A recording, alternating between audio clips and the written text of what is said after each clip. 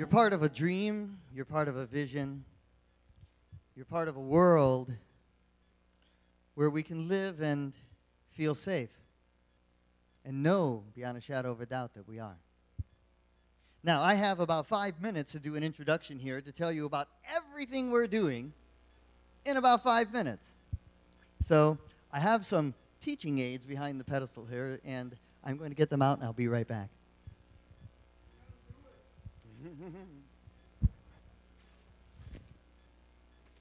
Essentially, I want to summarize the entire concept that we're working here. In the Hawaii State Constitution, Article 11, Sections 1 through 9, and 10 as well, is a document called the Public Trust Doctrine. And in the Public Trust Doctrine, it talks about something called the public trust resources: the air, the water, the land, the aina. And in the Public Trust Doctrine, it says that we are to protect the public trust resources for current and future generations. And if we aren't, if something's happening, if there's a shadow of a doubt that something might be dangerous to sustain the aina, it is to be stopped, examined, and determined whether or not it is safe. So, I have before you 2 bottles of water. One is just water that we normally would drink, and one I've added a little pesticide and herbicide to. Now, if I were to present these to you and say, drink one, which one would you drink? We'll continue. I have 2 bags of dirt here. Just normal aina, soil. One of them is perfectly clean.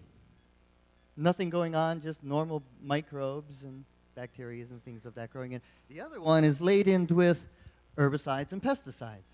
Now, if I were to ask you to rub your hands in it, let your children play in it, or sprinkle it on your bed and your clothes, which one of these would you do that with? And then lastly, we have our balloons. And in one of the balloons is pure oxygen. And in the other balloon are the vapors from the volatile compounds. You know, when you spray these pesticides and herbicides on the soil, they evaporate. And when they evaporate, that vapor goes into the air. And so in one of these balloons, we've captured that vapor. And in the other balloon, there's just pure oxygen. Which one would you want to breathe? Now, if you had no choice whatsoever, you were forced to drink some of that water, spread some of that dirt on your children and on your bed, or breathe one of those balloons, which one would you choose if you didn't know which one had something in it? I presume you would be very cautious. And you would probably want to test the contents of each one of those. And in science, we call this the precautionary principle.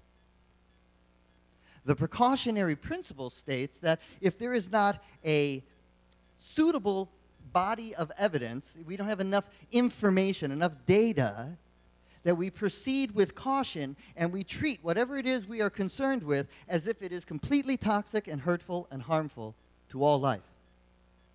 And then we gently and very carefully begin to test it to verify whether or not it is. Yet we don't get a choice here on Maui. We have to drink the water that's there. We have to breathe the air that's happening around these fields. We have to experience the dust in our lives and in our homes and in our cars and on our bodies. So, the people of Maui County, 5 very brave citizens, have come forth with a new ordinance, a new law that is written by the people, for the people, and to be decided upon by the people. Now, the way that works is that they've submitted this law to the county clerk's office, and it is now registered. But to put it on the ballot in 2014 in the general elections here in November, 8,500 citizens have to agree and sign a petition that they would like to be able to vote on that. So that is the next phase. These citizens have put forth the law, and now it's petitioning time.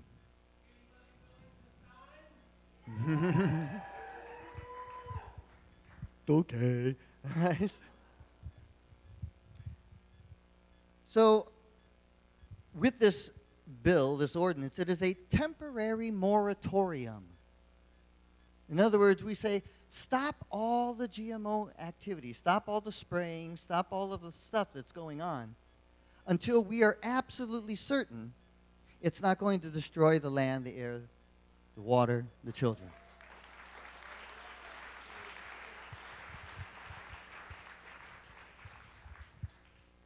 It's almost as if right now, I mean, how many people either have children or know someone who has children?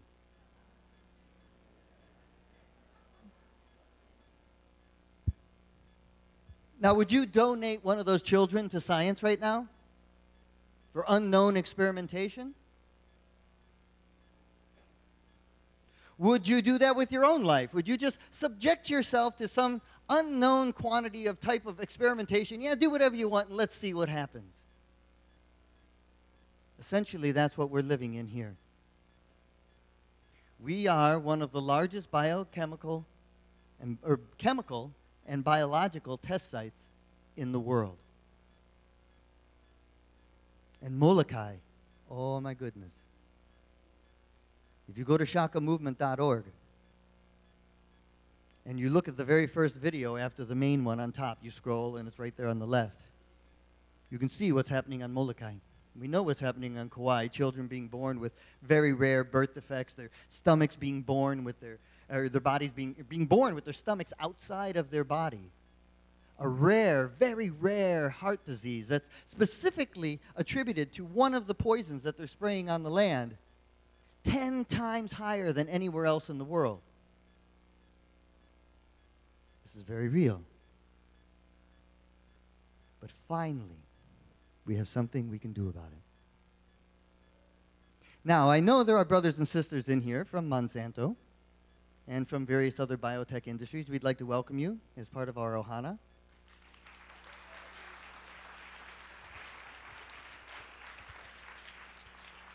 And we're grateful to have the opportunity to share these moments with you because there's a couple different, distinct differences between those individuals who are visiting us from those industries and the other people who are here. The people from the industry are paid to be here. And the other distinction is that I think it would be safe to assume that the people who are visiting us from the industry have one source of information from which they are gleaning their position, and that is their employer.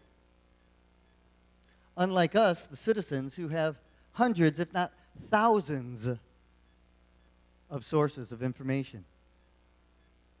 The world-leading experts are supporting us worldwide. We have one of them here with us tonight, Dr. Don Huber.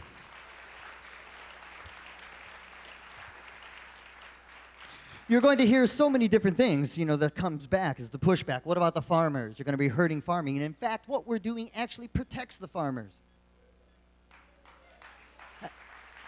And the reason it protects the farmers, what's happening here? Okay, on the mainland and wherever else they're growing the actual GMO seed, 80% of the seed that the farmers use on the mainland in Canada and throughout the world, 80% of the corn seed that is sold to those people are grown here. Now, on those fields on the mainland for the agricultural business, what they call sustainable agriculture, there's huge problems. See, Mother Nature always has the last word, right? Mother Nature always gets the last bat, they say. And what I mean by that is that they've been spraying these heinous chemicals and what have you, and the plants and the weeds have become resistant to their chemicals. So now we have super weeds. And so they throw more chemicals on them. And the weeds just say, whatever, man, bring it on. And so we have these super weeds that won't go away. There's like 20 of them now that farmers they don't know what to do. We have 500 new insects that are pesticide resistant. So what happens, how this law, how this ordinance protects our farmers here, is that if we keep letting this GMO go on, eventually we're going to be getting some super weeds. You see, because they're testing here with new chemicals so they can take them over to the mainland and elsewhere and spray them there to kill the super weeds and kill the super bugs. And so our bugs and our weeds are going to become resistant to that. And so then our farmers who are organic or our farmers who are conventional farmers will no longer be able to use the techniques they use now, and they will have to use stronger and stronger and stronger till eventually they'll have to grow GMO because it's the only thing that you would be able to grow inside those chemicals. So don't let anyone fool you that we're hurting farmers. We are protecting farmers.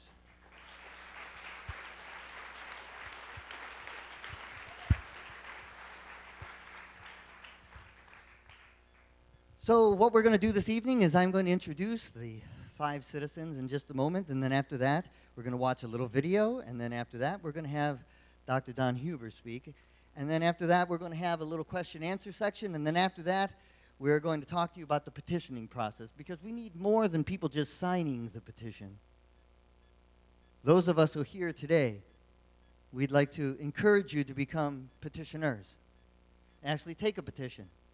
You know, if we have 50 people, just 50 people, getting petitions signed, it takes 5 people a day for the next month to get all the signatures we want. If you get 5 signatures a day for the next 30 days, with 50 people, we'll get all the signatures we want. So we would like to really invite you to consider the fact that you have an opportunity, and in fact, not even an opportunity, you are right now world history. Sitting in those chairs. You know, if not you, then who? And if not now, then when?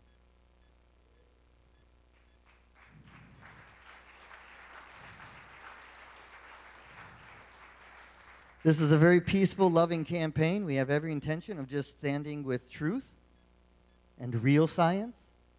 And as you'll hear Dr. Huber speak this evening, you'll find that the information that is given by the industry, I'll just say it point blank, and sorry guys who work for them, I mean, but the truth is everything you see in the paper and on the TV and all of it, I mean, it's basic propaganda. It's not even close to true. It's the words are skewed, the information is skewed, and you know, scientists for years have been saying, give us the raw data. Just give us the data from which you make your assumptions on or your conclusions on, and they won't provide it. 26 of the top scientists in the world were hired by the EPA to do an evaluation on GMOs. After 3 years, they gave up because the industry wouldn't even give them the material so they could test. And on and on and on. There's a whole slideshow here. You're going to see about it tonight. So it's up to us. It's up to us to save the keiki. It's up to us to save the Aina. We are the ones we have been waiting for. And so now the time has come. So without further ado, can I have you all on your feet to welcome these 5 brave citizens bringing forth this new ordinance. And let's hear a round of applause. Come on up, guys. We have Mark Sheehan, Lei'ohu Ryder, Alika Ate, Bonnie Marsh,